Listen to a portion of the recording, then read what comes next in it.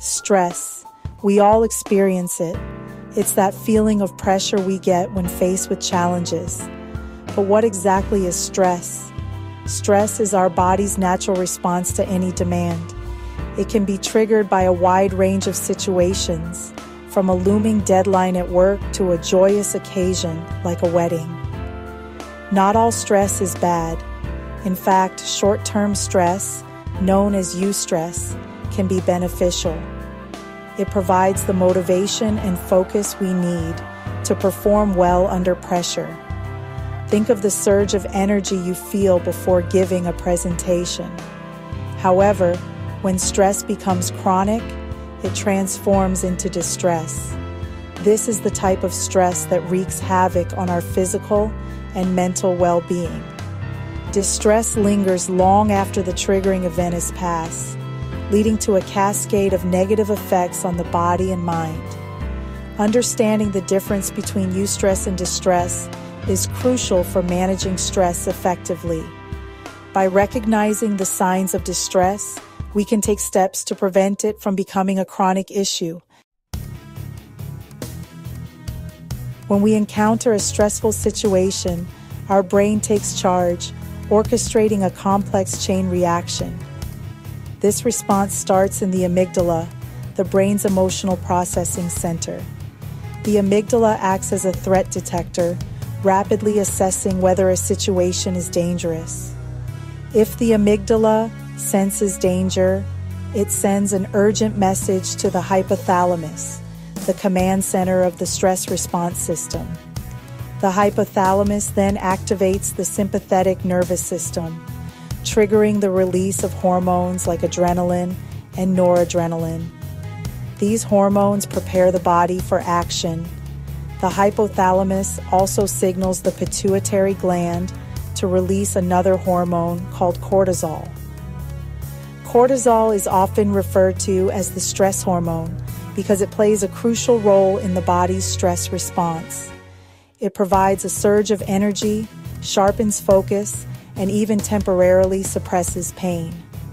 While these hormonal changes are beneficial in the short term, prolonged exposure to high levels of cortisol can have detrimental effects on various bodily systems, increasing the risk of health problems. The release of adrenaline, noradrenaline, and cortisol triggers a cascade of physical changes, preparing the body to confront the perceived threat.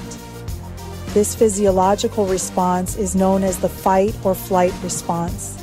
Our heart rate and blood pressure increase, sending more oxygen and energy to our muscles. Breathing becomes rapid and shallow, providing extra oxygen to the bloodstream. Our senses sharpen, making us more alert to our surroundings. Blood sugar levels rise, providing a quick source of energy. Digestion slows down as blood flow is redirected from the digestive system to the muscles.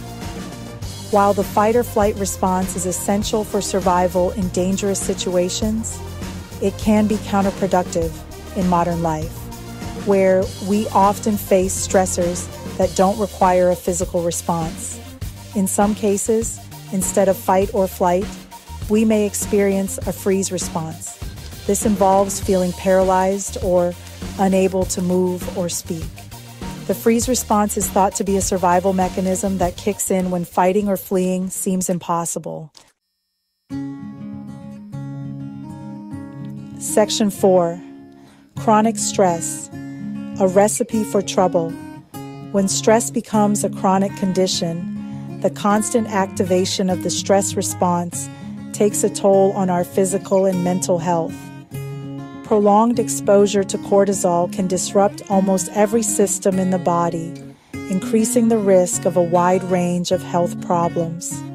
Chronic stress weakens the immune system, making us more susceptible to infections and illnesses. It disrupts sleep patterns, leading to fatigue, irritability, and difficulty concentrating. Long-term stress can also contribute to digestive issues, headaches, muscle tension, and chronic pain. The impact of chronic stress extends to mental health. It can worsen anxiety and depression, impair memory and cognitive function, and increase the risk of developing mood disorders. Furthermore, chronic stress can lead to unhealthy coping mechanisms, such as overeating, smoking, or substance abuse. Recognizing the signs of chronic stress is crucial for preventing long-term health consequences. Seeking professional help and adopting stress management techniques can mitigate the negative effects and improve overall well-being. Section 5. Regaining control. Strategies for stress management. While we can't always eliminate stress from our lives, we can learn to manage it effectively. There are numerous evidence-based strategies that can help us regain control and reduce the negative impact of stress on our minds and bodies. Mindfulness. Practicing mindfulness involves paying attention to the present moment without judgment. Techniques like meditation, deep breathing exercises, and yoga can help calm the mind, reduce anxiety, and improve our ability to cope with stress. Exercise. Physical activity is a powerful stress reliever. Exercise releases endorphins, which have mood-boosting effects. It also helps to reduce cortisol levels and improve sleep quality. Healthy diet. A balanced diet rich in fruits, vegetables, whole grains, and lean protein provides the nutrients our bodies need to function optimally under stress. Limiting processed foods, caffeine, and alcohol can also help regulate stress hormones. Social support. Connecting with loved ones and building strong social connections can provide emotional support and buffer the negative effects of stress. Talking to a trusted friend, family member, or therapist can help us process stressful emotions and gain perspective. By incorporating these strategies into our daily lives, we can build resilience to stress, improve our overall well-being, and live healthier, happier lives. Fotaki, Section 6. Stress. A balancing act.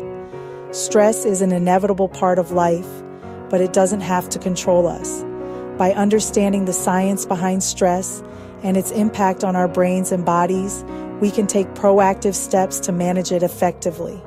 Remember, not all stress is inherently bad. Short-term stress can be a motivator, pushing us to perform at our best. However, chronic stress can have detrimental effects on our physical and mental health. By incorporating stress management techniques like mindfulness, exercise, healthy eating, and social support into our lives, we can build resilience and mitigate the negative impact of stress. Ultimately, managing stress is about finding a balance that allows us to navigate the challenges of life while maintaining our well-being.